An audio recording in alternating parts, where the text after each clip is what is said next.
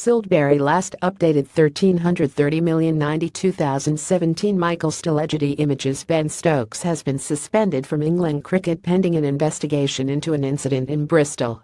Opinion. For a moment, the events of this week seemed to be nothing more than a bad dream. A ginger-haired young man stood at second slip for England as their match against West Indies at Southampton began. Very athletic too, and passionate about his cricket. But it was Johnny Bairstow, not Ben Stokes, restored to the team, exonerated, and doing what he does best. England did not cope very well with Stokes' absence from their final game of this fifth one-day series against West Indies and of this interminable season. Without Stokes as a sixth bowler and safety valve, Tom Curran had to bowl his full allotment of 10 overs on his one-day international debut, and Jake Ball, as if distracted, was flogged by Chris Gayle at the outset and kept on being flogged. Stokes' absence, however, is something with which England must now learn how to deal.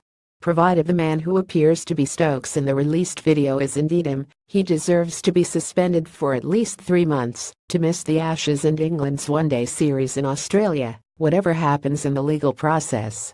Read more. Stokes fighting homophobia. Piers Morgan. Stokes, Hale suspended by England. Stokes under fire for alleged child mockery. Bairstow blasts England to win over Windies. Nervous 90s get their man as Elgar out on 199. There is no precedent in the annals of England's cricket team for what allegedly happened in the streets of Bristol early on Monday morning.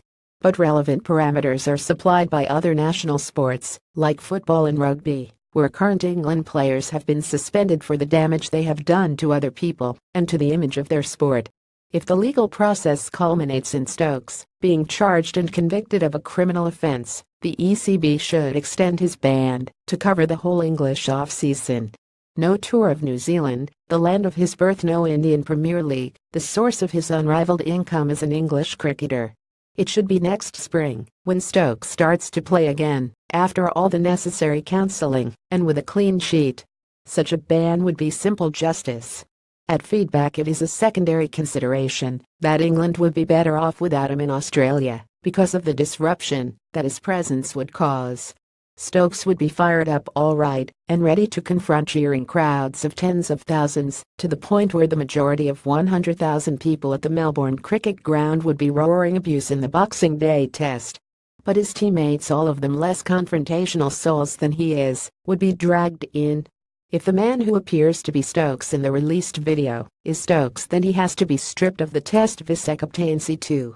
Anybody, however provoked, who keeps on fighting and does not realize the time has come to back off, lacks the judgment to hold a position of such responsibility, although this should not debar him from holding future office after he has done his time and rehabilitation. England have no more committed teammen than Stokes. But nobody has let England's cricket team down more than Stokes appears to have.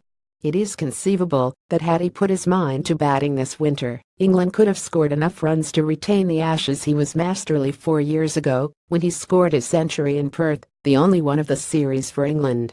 Without him, Alastair Cook and Joe Root plus all-rounders and rookies cannot do the job. In the fifth one-day international, England managed to win without Stokes easily enough. It may be a long time before we say that again. Marlon Samuels, Stokes' former adversary who once saluted him in Grenada, batted so slowly that West Indies did not score enough to pressurize England, and 289 was no great target. Stokes began this cricket season as the most valuable player in the IPL for rising Pune supergiants. England ended it without their finest cricketer, who is no longer rising, no longer super, no longer a giant.